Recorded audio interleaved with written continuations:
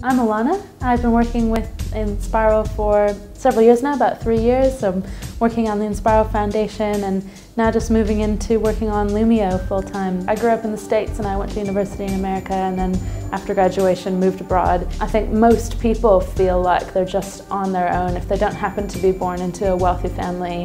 A lot of very smart and talented people have to spend most of their energy just trying to get by. But I think a universal basic income would be pretty much the most pro-business policy you could ever implement.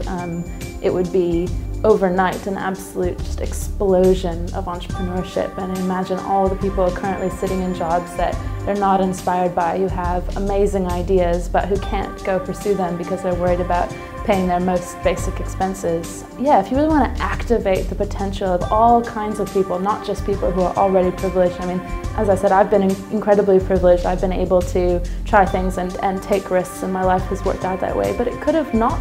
I mean, like if I had a child when I was very young, or if I'd had to be taking care of a sick parent, or anything like that, life things which just happen to people through no fault of their own or through the choices that they make, which are not wrong.